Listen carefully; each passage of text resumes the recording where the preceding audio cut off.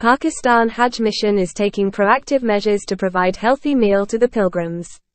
Javed Iqbal reports from Makkah that to ensure the standard of food, 2 catering companies were fined 4,000 Riyals for failing to uphold food quality standards and neglecting the duty in providing satisfactory meals.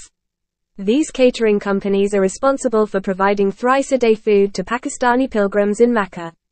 Chief Food Officer Makkah, Farooq Haider, told that stringent food quality standards have been upheld to prioritize the contentment and well-being of the pilgrims throughout their Hajj journey.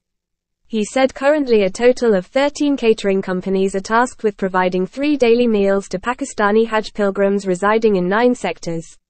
He further said with the help of Pakistani Moavineen measures are in place to maintain standards of food quality.